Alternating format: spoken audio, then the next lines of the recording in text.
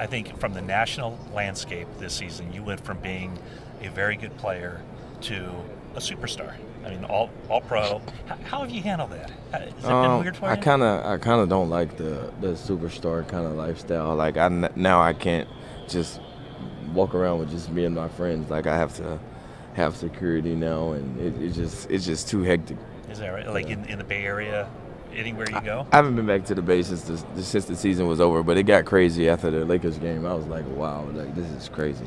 This was the game The over other here? day, yeah. Really? Yeah, it And was so crazy. you are that people shouting your name and doing all that? It's a lot. It's a lot.